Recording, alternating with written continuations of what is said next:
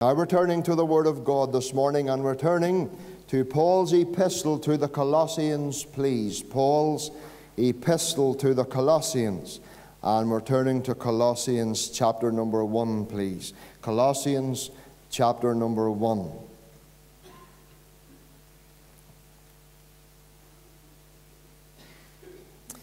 Paul's epistle to the Colossians. And we're in chapter number 1. And we'll commence reading at verse number 1. Paul, an apostle of Jesus Christ by the will of God, and Timotheus our brother, to the saints and faithful brethren in Christ which are at Colossae, grace be unto you and peace from God our Father and the Lord Jesus Christ. We give thanks to God and the Father of our Lord Jesus Christ, praying always for you, since we heard of your faith in Christ Jesus, and of the love which ye have to all the saints, and for the hope which is laid up for you in heaven, whereof ye heard before in the word of the truth of the gospel, which is come unto you, as it is in all the world, and bringeth forth fruit, as it doth also in you, since the day ye heard of it, and knew the grace of God and truth. As ye also learned of Epaphras, our dear fellow servant, who is for you a faithful minister of Christ, who also declared unto us your love in the Spirit. For this cause we also, since the day we heard it, do not cease to pray for you, and to desire that ye might be filled with the knowledge of his will, in all wisdom and spiritual understanding, that ye might walk worthy of the Lord unto all pleasing, being fruitful in every good work, and increasing in the knowledge of God, strengthened with all might according to his glorious power, unto all patience and long-suffering with joyfulness, and giving thanks unto the Father which hath made us meet to be partakers of the inheritance of the saints in light, who hath delivered us from the power of darkness, and hath translated us into the kingdom of his dear Son, in whom we have redemption through his blood, even the forgiveness of sins, who is the image of the invisible God, the firstborn of every creature. For by him were all things created, that are in heaven and that are in the earth, visible and invisible, whether they be thrones or dominions or principalities or powers. All things were created by him and for him. And he is before all things, and by him all things consist. As he is the head of the body, the church, who is the beginning, the firstborn from the dead, that in all things he might have the preeminence. For it pleased the Father that in him should all fullness dwell. Amen. And we know that the Lord will add his blessing to the reading of his own precious truth. On Friday morning just past, a dear friend and a brother in the Lord called at our home. And sitting in our home over a cup of coffee, both he and I began to talk about the things of God. He's a dear friend and he's a dear brother. And he and I began to talk about the things of God, and he began to share with me all the great blessings that he has been having recently, reading through the Word of God. And then he said something very striking, and said something that is very strange.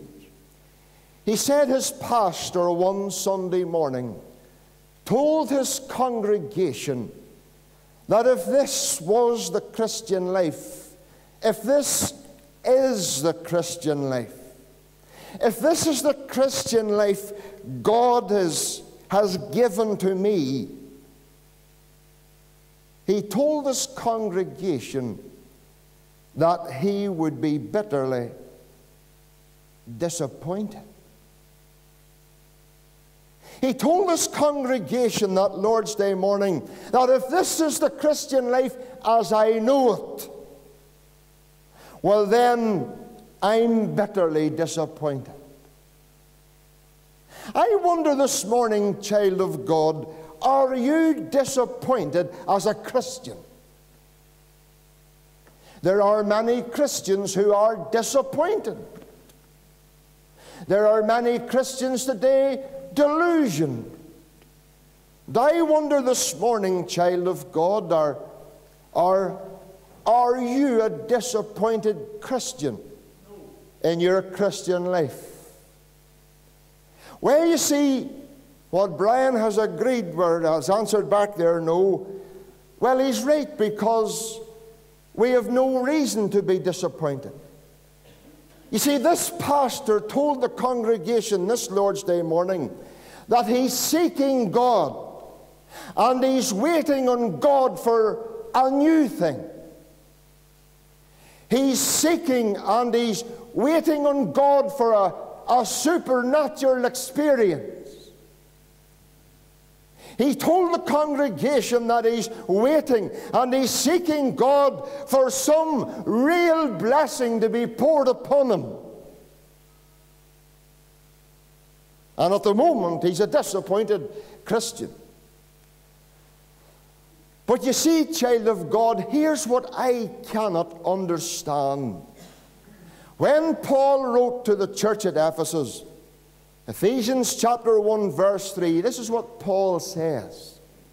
Paul writes, "Blessed be the God and Father of our Lord Jesus Christ, who hath blessed us with all spiritual blessings in Christ Jesus."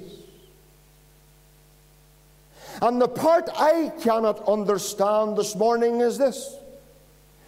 If God has blessed us with all spiritual blessings in Christ Jesus, what blessing then has God held back from this man that has made him so disappointed?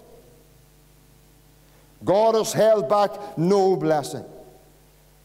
You know, child of God, it should thrill our hearts this morning to know that God has blessed us with all spiritual blessings in Christ Jesus. But since the day we have been saved, since the day our journey for heaven began, there's a wee question the Lord wants you to ask yourself. And He wants you to be honest with your own heart. Since the day you were saved, brother, since the day you were saved, sister, how often have you sat down and paused and pondered over the blessings of the believer? When was the last time you sat down, perhaps alone with the Lord, with your Bible in your hand, and considered the blessings of the believer? I wonder, is it every day? For many you should. Or is it a wonder, is it just once in a while or once in a blue moon? Maybe perhaps none at all. Have you ever sat down this morning, child of God, and considered the blessings of a believer? You see, so many Christians today, and it's sad, they're all out for the emotional blessings, out and out for the temporal blessings. But you know, temporal blessings and emotional blessings this morning, they fade and they flee.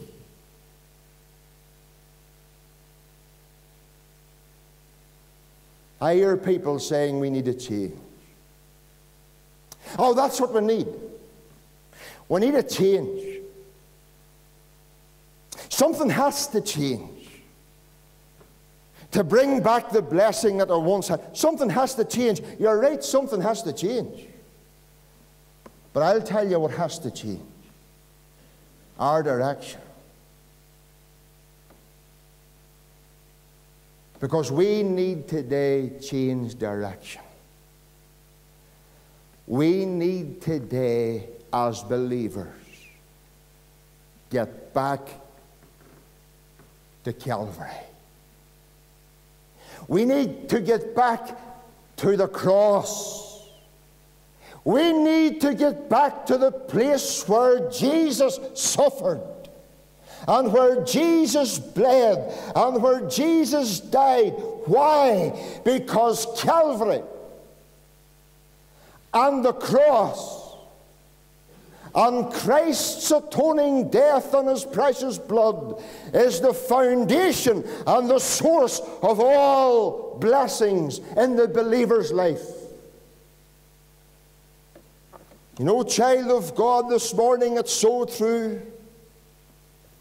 Friend, when we lose sight of Calvary, when we lose sight of the cross, when we lose sight of Christ, when we lose sight of the blood, we lose sight today of the real core and heartbeat and soul foundation of Christian living. There was a man, an old man he was, up until December 1973, every Friday without fail, in the evening, was seen walking down by the pier, slightly bent over with a bucket of shrimp in his hand. Every Friday he went to the same spot, sat on this seat at the pier. And as he appeared, seagulls from everywhere came, and he fed the seagulls with the shrimp. The young man sat down beside him and asked him, "What's the whole idea? I've been watching you for years coming here, and you're feeding the seagulls above all birds with shrimp. Why? Can you explain it?" "I can, son," he says. "I can." He says, "I was a pilot in a plane during the Second World War. And we were sent to fly to a certain area out in the Pacific to General Douglas MacArthur. And he says, we ran out of fuel and we knew we weren't going to reach the land. We ditched the plane in the sea, hundreds of miles from any place. We got the life raft out and we blew the life raft up. It inflated. There we were alone in that life raft, 6 of us. For many days we sat there with no sight nor sound of hope from anywhere, surrounded by sharks, almost burned by the daytime sun. But our worst enemy wasn't the sharks. Our worst enemy wasn't the sun. He says our worst enemy was starvation. We counted the days. It was Monday when we ditched the plane. Now it was Friday. Because it was Friday, we thought we're never going to see the weekend. One of the men who was with us was a Christian. And he said to the young man, he says, listen, you're a man who's in touch with God. Will you pray for us? And the young man prayed as the sharks circled around their raft. He sang a hymn, and this man, Captain Eddie, that was his name, he pulled his hat down over his head to give him some shield from the sun. And one moment, he felt something landing on his head. He knew it's a seagull. The men were so amazed that here we are, nowhere from land, and yet a seagull a seagull out of nowhere has appeared and landed on this man's head. The seagull meant one thing, it meant food. When Captain Eddie reached up to catch the bird, it never flinched. He took it. He wrung its neck, he killed it, plucked it, ate its flesh, divided its flesh, used its intestines to fish and to catch fish, to keep them going until they were rescued. And when he had finished and saw through the war, every Friday, when he moved to that pier in Florida, every Friday, he took a bucket of shrimp and went down to feed the seagulls in appreciation for that one seagull that gave itself for them.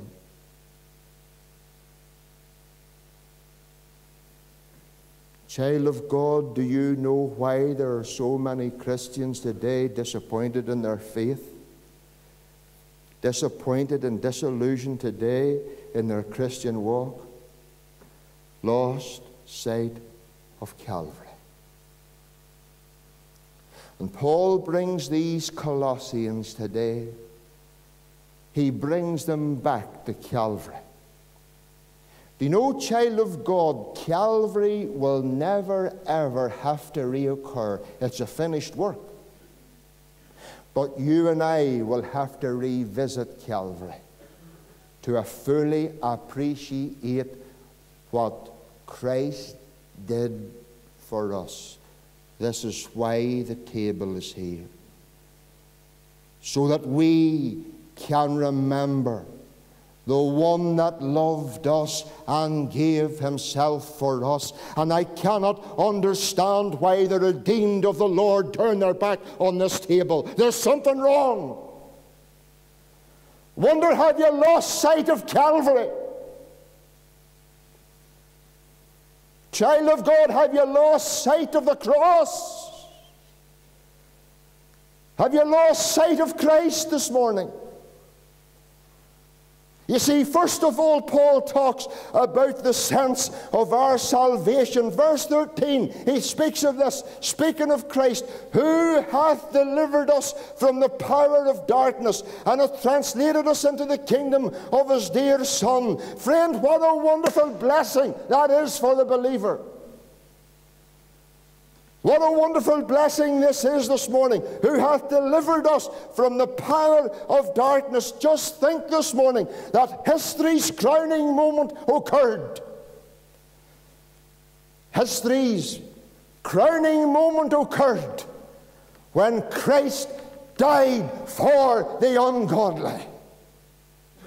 History's crowning moment occurred when Christ died for us. History's crowning moment was when the Son of God loved me and gave himself for me. History's crowning moment pinpointed at Calvary. He didn't die just for our sins only, but for the sins of the whole world. Christ's death this morning was a selfless, one-sided act of love. He didn't love us because we loved him. No. For there was nothing in us to love. There was nothing in us, only the rottenness of sin. There's nothing in us, only the filth of sin. But in spite of that, he loved us. You know, friend, it's a powerful thing when you look back to the cross and remember in this was manifested the love of God toward us, that he sent his only begotten Son into the world that we might live through him. You see, the person of salvation. In Colossians chapter 1, Verse 21, Paul writes, "And you that were sometimes alienated and enemies in your mind by wicked works, yet now hath he reconciled."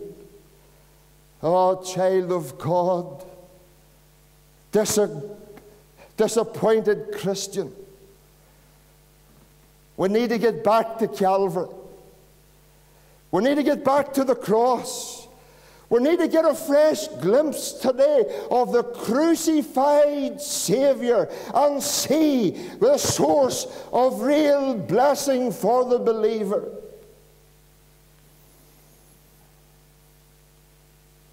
If we fail to consider Calvary, if we fail to consider the cross, if we fail to consider Christ this morning, if we fail to consider His precious blood, then our love grows cold. This is what the Lord Jesus commands us. "For as oft as ye eat this bread and drink this wine, ye do show the Lord's death till He come. This do," He says, "this do." Why, Lord? Why? "In remembrance of me." Oh, believer, search your heart as you turn your back from the table. Think of the cross this morning. Think of the agony, the pain. Think of the shame.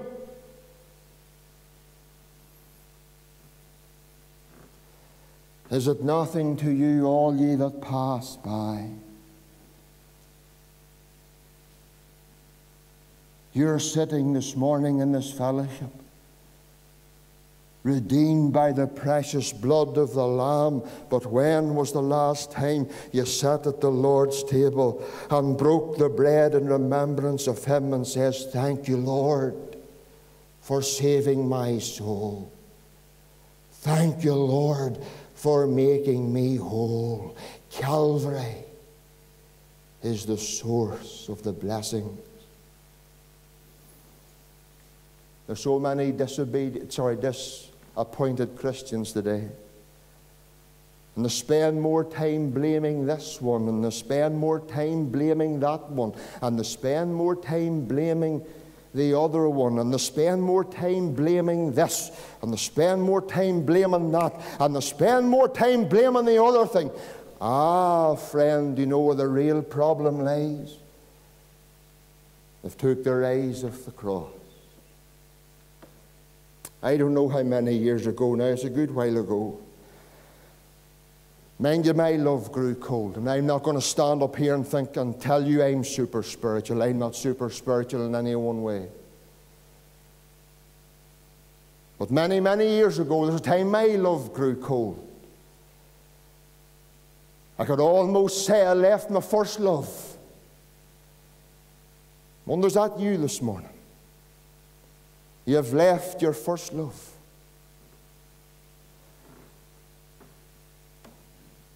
I remember one day lifting a hymn book, and opened up to that hymn, "Oh, for a closer walk with God." And I came down to one verse that it pierced me like a dart. It said this: "Where is the blessedness I knew when first I saw the Lord? Where is that soul-refreshing view of Jesus and His Word? Here I was, cold in heart. And as I searched for the solution, and as I searched for the answer, and I waited, this is me. Where is the blessedness that I once knew when first I saw the Lord?" And suddenly the answer stared at me. There it was, the answer. Where is the blessedness I knew when first I saw the Lord? You see, when I first saw the Lord, I saw Him crucified on a cross. Through that wee Church of Ireland rector, he brought me to Calvary the night I was saved. He told me about the sufferings of the Savior. He told me about the death of the Savior. And he told me that there's no other way to heaven, only through Him. And suddenly, I realized, oh, this is it. This is it. This is where I've lost it. I've took my eyes of the cross. I've got away from Calvary. You know, child of God, maybe that's you this morning. You've got away from Calvary. You've got away from the cross. It's nothing to do with anybody else. That's only an excuse. Nothing to do with anything else. That's only an excuse. The thing is, this morning you've got away from Calvary. Oh yes, who hath delivered us from the power of darkness. Oh friend, you think of it this morning, child of God. You and I were once under the authority of Satan. Imagine where you once were, child of God. Ephesians 2 verse 2, Paul said, wherein in time past you walked according to the course of this world, according to the prince of the power of the air, the spirit that now worketh in the children of disobedience. Look back this morning and remember the blessings of the believer that we have in salvation. Think that we have been delivered from the powers of darkness. You know, child of God, we lived, and there was a time we moved, and there was a time we had our being under the full control of Satan's authority.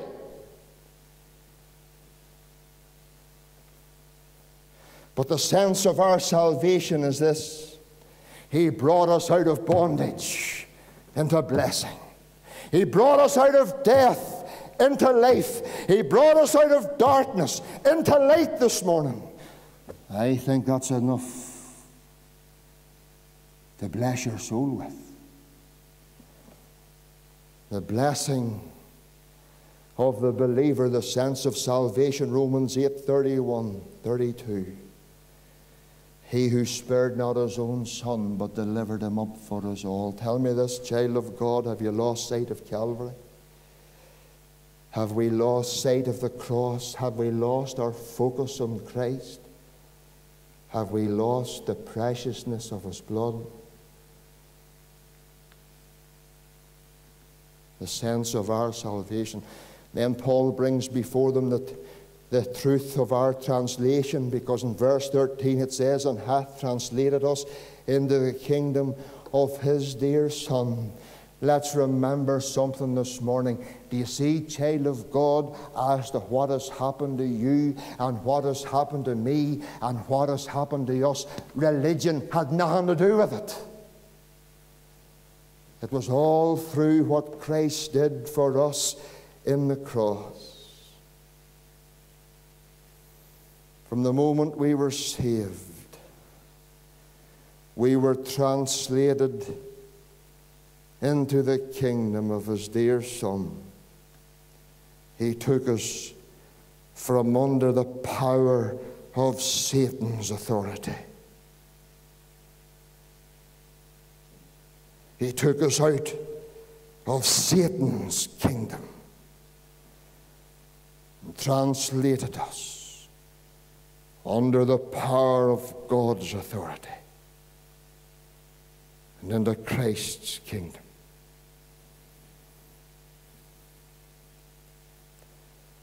And child of God, remember today, you're no longer under the authority of Satan. We are under the authority of God, and sometimes, child of God, we forget it's God's authority, not our own authority. And the moment we were saved, our history as sinners was ended. The moment you were saved, child of God, brother, the moment you were saved, your history of being a sinner was over. We're now heirs of God. This morning, child of God, we're joint heirs with Christ. What did John say? Now are we the sons of God. And it doth not yet appear what we shall be. But we know that when we shall see Him, we shall be like Him. For we shall see Him as He really is. And listen, child of God, we might be living on planet Earth, but we are the subjects of heaven this morning. Oh, think this morning, disappointed believer. Think of who you are. Think of what you are. Think of where you are really as a Christian, and you won't be disappointed. Oh, yes. Billy Graham said this, so when the temptations and the seductions of the darkness from which you have been removed threaten to reign in your heart, remember your new postal code. You're in the kingdom of His dear Son, who hath delivered us from the power of darkness and hath translated us into the kingdom of His dear Son. Finally, look at verse 14, the reality of redemption, in whom we have redemption through His blood, even the forgiveness of sins. I want you to notice two things. First of all, verse number 13 begins with Christ who. Verse 14 begins with Christ in whom. Verse 13 talks about a past tense. Verse 14 talks about a present tense, in whom we have redemption. Do you know what that means this morning? That means that Christ's work of redemption in our present is a present and continuing possession. And think of it this morning, purchased by His own blood. In 2012, an American naval SEAL was captured by Afghan insurgents, tortured, cruelly interrogated, and would have been murdered only for fellow Navy SEALs. Through secret intelligence, they were able to locate him. And many of the team says it's too risky for one man. Too risky. Commander William Harry McRaven, commander of the Navy SEALs, then said, one man is too precious to let go. 4 helicopters appeared at the scene where he was being held. The elite team was sent out. They successfully took out the insurgents that were holding him. As they were making their way back to the helicopters, one insurgent who was a sniper shot the man who was captured. One of the Navy SEALs who was there to rescue him left the helicopter again, went over and carried him. And as he placed him on board the helicopter, suddenly another bullet hit the man who rescued him in the head, and his head exploded. And he was splattered in injured man was splattered in his blood.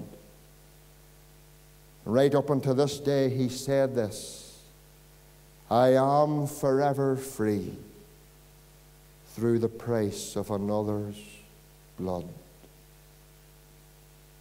That's you and I this morning. You and I are forever free through the price of another's blood. That's how you and I are redeemed this morning. Redeemed by the precious blood of the Lord Jesus. Set free from the curse of sin. Set free from the guilt of sin. Set free from the penalty of sin. Set free from the very punishment of sin.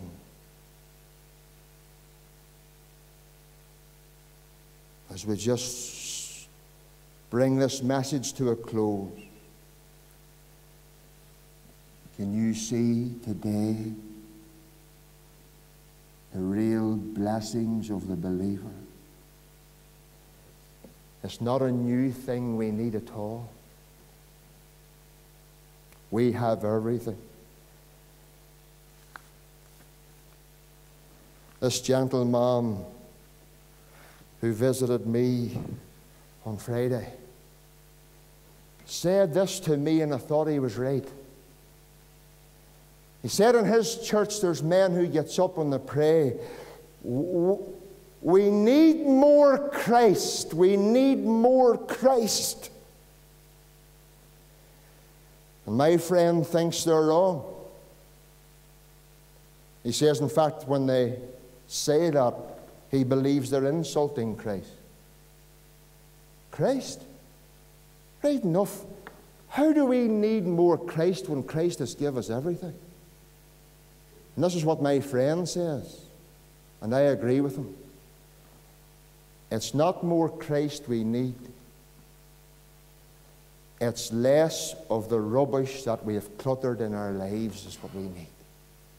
It's not more Christ at all we need. It's getting rid of the rubbish that we have allowed to get into our lives. Calvary, the cross, Christ, and his blood. These are the real, eternal blessings that every child of God possesses. And may God bless our hearts through what he has said to us through his word today. We're going to sing as